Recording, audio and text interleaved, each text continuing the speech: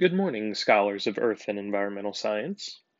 We've talked about energy quite a bit this year. Energy is the ability to affect change. Humans use a variety of energy sources for transportation, manufacturing, heating and cooling, and running machines or appliances. Today, we'll talk about a few methods. I'll describe the general principle for heat and electricity generation, and then evaluate the pros and cons of different energy sources according to their effects on the environment. It might be helpful to create a chart to organize your notes. So, on a sheet of paper, create an 8 by 3 table, 8 rows for each source type, and 3 columns for the principal, pros, and cons. Before we begin talking about the sources, let's talk a bit about electricity. Electricity is the transfer of energy by the movement of electrons, usually through conducting metals. Electricity is convenient because it can move a great distances very quickly, although it is difficult to store. There are many ways to generate it. The most common ways use a turbine, a wheel that changes the force of moving gas or liquid into rotational motion.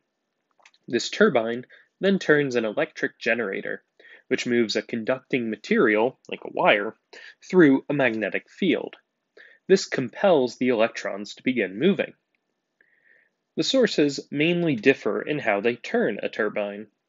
Fossil fuels, biofuels, nuclear, geothermal, and concentrated solar power use heat engines to create steam, gaseous water, to push the turbine. Wind and hydroelectric sources turn the turbine directly using a moving fluid. Photovoltaic solar cells and hydrogen fuel cells use chemistry to generate a current of electrons instead of a turbine. Once electricity has been generated, it must be transported to where it's demanded. This is done using electrical poles spanned by aluminum or copper wires. You've likely seen them all over the place. Unfortunately, some electrical energy is lost due to heat over long distances. To make this more efficient, it is transported at high voltage, and then closer to your house, the voltage is stepped down to 220 volts, so that your household circuits don't fry. Unfortunately, most of the world's energy needs are still met by fossil fuels. This term encompasses coal, oil, and natural gas, which form from the decay of organisms from millions of years ago. Layers of deposited sediment apply heat and pressure to transform these organisms into hydrocarbons. Specifically, coal is formed from swamp plants, while oil and natural gas come from tiny marine organisms. Due to the long period of time required to form these fossil fuels, they are considered relatively fixed in their quantity, and so are non-renewable. Coal is cheap and is the dominant source of fuel for electrical generation. But why is that? Well, it's cheap and can be used right out of the ground. Crude oil is a liquid that must be pumped from the ground, then transported to a refinery by pipe or ship. There, it is converted into a variety of products, fuels, lubricants, and asphalts, for example. Natural gas is predominantly made by the gas methane, CH4. It's usually found above oil deposits, and it used to be burned off as production waste, but now it's used for electricity and fuel. To access the chemical energy stored in those bonds, the fossil fuels must be burned. This releases tons of greenhouse gases, which contribute to climate change by trapping in the sun's rays and warming up the planet. In addition, burning fossil fuels causes a lot of air pollution. For example, sulfur dioxide is a toxic gas produced when burning coal. This can then mix with water in the air to cause acid rain. Smog produced by cars burning gasoline also chokes people who live in cities. Moreover, in burning coal, ash is left over, which is full of toxic heavy metals and radioactivity. This hazardous material must be stored. And in 2014, Duke Energy's negligent storage of coal ash resulted in thousands of tons spilling into North Carolina's Dan River. Water pollution isn't limited to coal. We're quite familiar with oil spills, such as the 2010 BP's Deepwater Horizon spill in the Gulf of Mexico. Less dramatically, cars can also leak out oil, which can be washed into surface and groundwater. These spills contaminate our waterways, harming the wildlife that live there. Unlike fossil fuels, fuels made from organic biomass, such as plant material, manure, algae, etc., are renewable, as they can be regrown.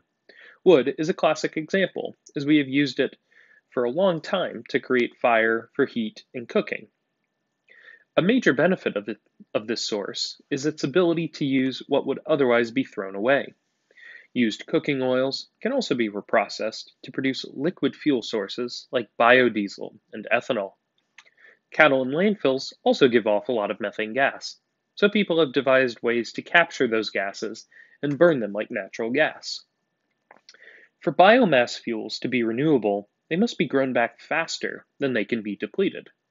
An imbalance in the rates can result in deforestation, and thus habitat loss and erosion.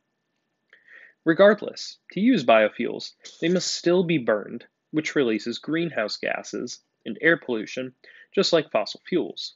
However, this can be somewhat offset by growing new crops, which absorb the carbon dioxide to perform photosynthesis.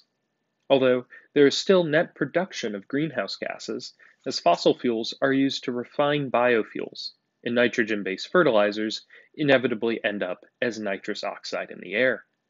Nitrous oxide is 300 times worse of greenhouse gas than carbon dioxide, and contributes more to climate change. In addition, a lot of land must be cultivated and water used in order to grow and refine the crops to make biofuels. The crops refined into biofuels could have also been used as a food source for people to eat. Nuclear power. Very likely, you get your electricity from this source. The Sharon Harris Nuclear Power Plant, pictured in the center, provides power to many people in our area. Similar to fossil fuels and biofuels, the heat from both types of nuclear reactions is used to create steam, which turns a turbine and a generator. But instead of using the chemical energy stored in the bonds between atoms, nuclear power unlocks energy stored within the nucleus of an atom, either by breaking it apart in fission or combining nuclei together in fusion. Nuclear fission uses the metal uranium, which has 92 protons and a varying amount of neutrons. Since the amount of uranium on Earth is fixed, this source is non-renewable. When a neutron hits a uranium-235 nucleus, it has the potential to split, releasing its nuclear energy as kinetic energy in the form of moving particles. Fragments of the original nucleus and several neutrons fly out very quickly. Those new neutrons can then go on to hit other uranium-235 nuclei, causing a chain reaction. The difference between a nuclear bomb and a power plant is controlling this reaction. A power plant wants to balance the rate of absorption and emission of neutrons. They do this with control rods, which are made of materials like boron, which absorb neutrons, slowing down the reaction or shutting it down completely. Fission is the main source of nuclear energy in the world. Nuclear fusion mostly occurs in the sun, although we've been able to replicate it on Earth. To review that concept, small nuclei like hydrogen combine together to form bigger ones like helium, releasing energy in the process. Since hydrogen is the most common element in the universe, fusion has the potential to be effectively renewable. However, this process only happens under extremely high temperatures in a confined area. This has been done on Earth using magnets to confine high temperature plasma, although it is yet to produce net positive energy.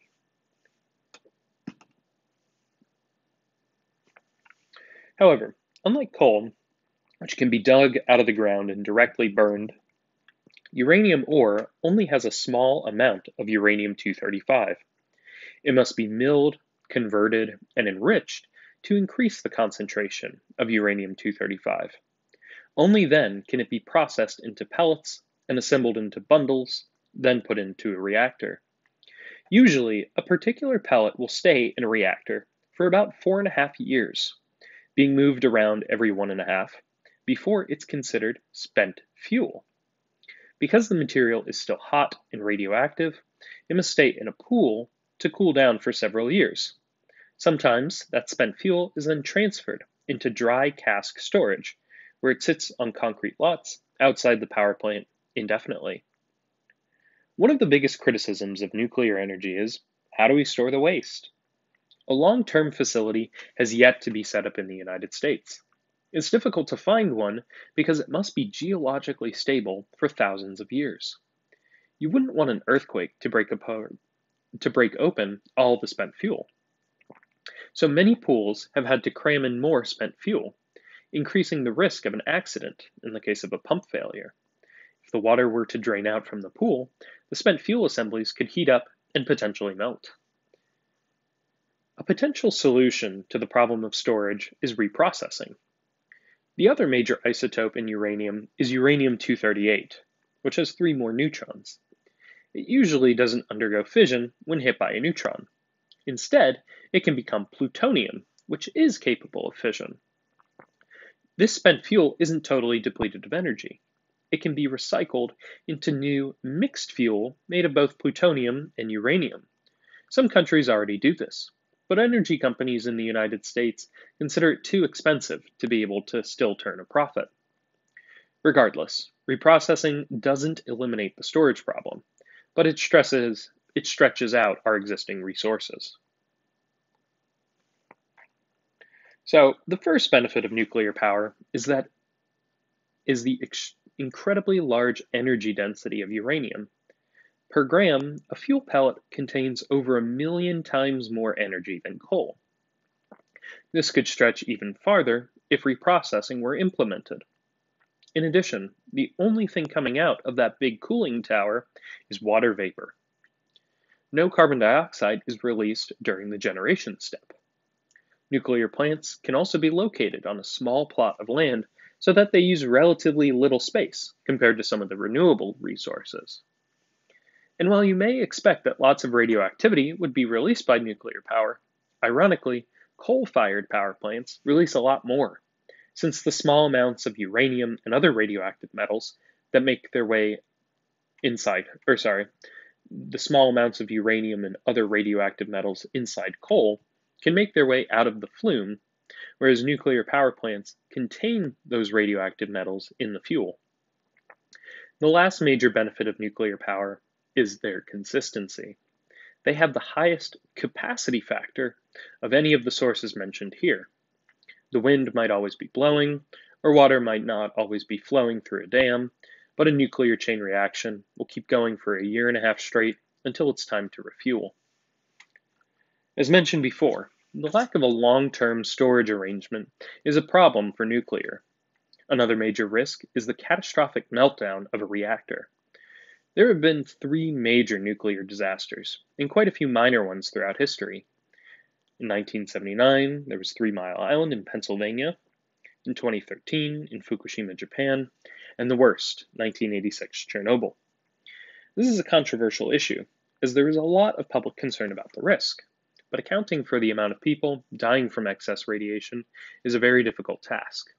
For example, while 30 workers died directly from the Chernobyl accident trying to contain the meltdown, estimates of excess cancer deaths range from 4,000 to 25,000. Lastly, large nuclear plants are incredibly expensive to build. Due to the complexity of the systems involved, and construction projects can run long. Power companies often elect to build cheaper plants, like natural gas, although some researchers and companies are working to build smaller modular reactors, which could lower the capital cost for nuclear. Instead of burning fuel or using nuclear chain reaction, another great source of heat lies right below our feet. The temperature underground is hot enough to produce steam, which can be pumped back up to the surface and used to turn a turbine. This is the basic principle for geothermal energy, which can also be used to heat up homes. This sort of renewable This source is renewable because the heat content of the Earth is abundant, though the areas where a plant could be set up are limited. Although fluid drawn from the Earth contains greenhouse gases like carbon dioxide and methane, and other toxic gases like hydrogen sulfide and radioactive radon gas. These can contribute to air pollution if released. Still, compared to fossil fuels, the amount of carbon dioxide released by geothermal is much lower. Injecting water into the ground also has the problem to cause earthquakes or local land subsidence. The biggest problem holding back geothermal is similar to nuclear: high construction costs. Finding a suitable spot and drilling holes is very expensive, though the source is cheap to operate once the plant is set up.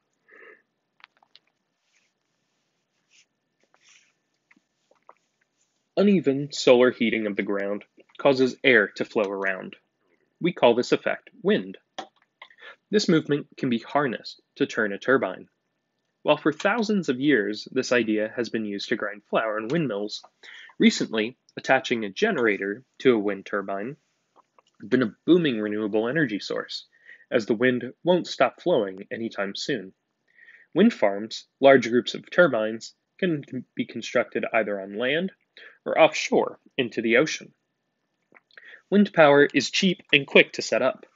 No pollution is emitted during their operation. Wind power creates the least amount of greenhouse gases in the process of producing electricity. There's non-zero amounts of greenhouse gases because there's always some carbon dioxide released in the construction process. For example, transporting materials to the construction site. However, the wind is not always consistent. When there's no wind, no electricity can be generated. Wind speed can also vary significantly over short time intervals, so we can't satisfy all our energy needs with winds. Due to the relatively low power of an individual turbine, wind farms need a lot of land to be productive, which can fragment the habitats of organisms that live there. Noise pollution is also a concern, as wind turbines are quite loud, which can cause stress over time. So nobody wants to live near them, and they have to be built away from existing development. Furthermore, building wind farms in rural areas means that transmission distances are long, which causes more energy to dissipate as heat. You may have heard an argument that wind farms kill a lot of birds due to running into turbines. This is a bit misleading. Fossil fuel plants kill about 30 times more birds.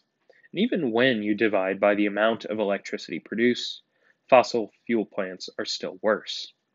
Like wind pushing a turbine directly, water can also be harnessed to push a turbine. This can be done in one of two ways: dams or tidal power. Dams are very widely used. They are built across a river which holds back a reservoir. By increasing the water level behind the dam, it can create a pressure gradient to drive the motion of a turbine. Essentially, dams convert the gravitational potential energy of the water into electrical energy. While tidal power also uses different water levels on either side of a dam to drive a turbine, it is powered by the tides. Although tidal power is not widely used due to the expensive cost of construction and the lack of suitable locations. Both of these forms are renewable, since water continuously cycles around the globe. No pollution is created during their operation. Dams are also versatile. They can release their reservoir in order to meet demand, whereas nuclear has a very difficult time changing its power level, and wind and solar are intermittent. They only produce power when the wind or the sun are blowing or shining. Although dams take a while to construct, they can last for a long time and produce energy very cheaply. Not many personnel need to be on the site in order to operate the plant, as a lot is automated. The dam itself is also a useful method for controlling floods and storing water for irrigation and residential use. However, dams disrupt both ecosystems and human communities. Damming up the river submerges huge areas upstream.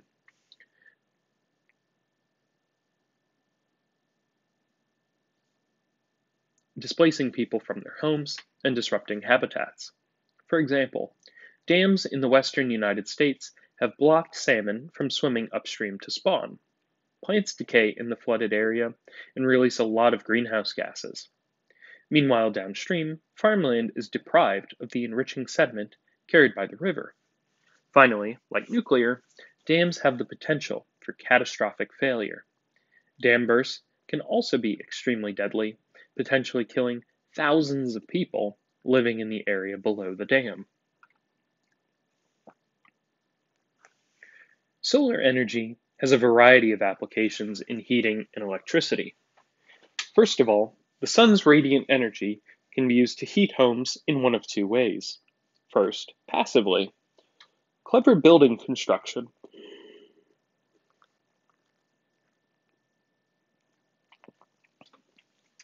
Clever construction builds large south-facing windows to let in lots of sunlight during the winter and release it slowly at night with thick insulation. During summer, overhangs from the roof and ventilation help to cool the building. The second heating method is active. Pumps move water into solar collectors on the roof. These allow the radiant energy of the sun to heat water, which then runs through pipes down into a hot water tank for people to use. There are two major methods for producing electricity from the sun's rays. The first method is less common, and you might not be familiar with it, but it relies on the same turbine generator turning principle. In concentrated solar power, a field of mirrors all point to a single tower, which receives the radiant energy from the sun and uses it to drive a heat engine, creating steam, which then drives a turbine. It can store the sun's heat for a long period of the time using molten salt. This allows the energy to be dispatchable, on demand, like hydroelectric power. Although this method can only really be used in specific locations, dry tropic regions at high altitudes. This is a bit of a problem because they require a lot of water in order to run that steam engine. The second method you may have seen on some houses in your neighborhood: photovoltaic cells. While in the past these were expensive and inefficient, gradually their quality has improved and their price has dropped. In these cells, the radiant energy from sunlight causes a semiconductor, rich in electrons, to release some. The electrons move through a circuit to another semiconductor poor in electrons. This direct current can be harvested as electricity. The benefits of this are readily apparent. Solar energy is renewable because the sun won't be going away for a long time. In addition, photovoltaic cells allow electrical production to be decentralized. There's less of a need to build giant plants in the middle of nowhere when buildings can individually produce the power they need. This would minimize the losses due to transmission. Although there are many cons to using solar. The energy density of solar is quite low, so it requires a lot of space, hundreds of acres to power even a small city. Solar panels have a limited lifespan, so they either have to be disposed of or recycled. Disposing of them is a problem because they contain rare earth metals, which could be toxic if leaked into the soil. Solar cells can only produce power when the sun is out, so they are vulnerable to the covering of clouds. This means that they suffer from the same problem as wind. They are intermittent sources and can't be reliable for all the power demand.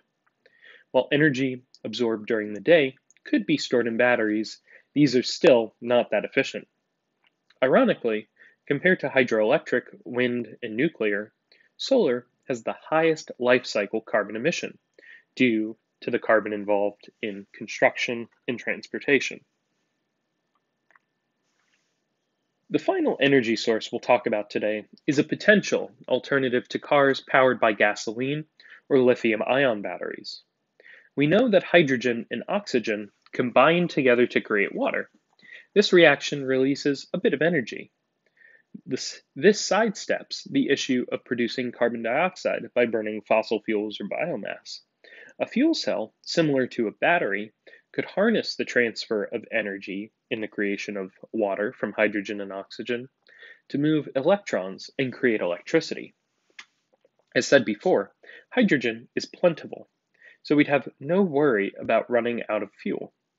However, to get the hydrogen in the fuel to begin with requires electricity.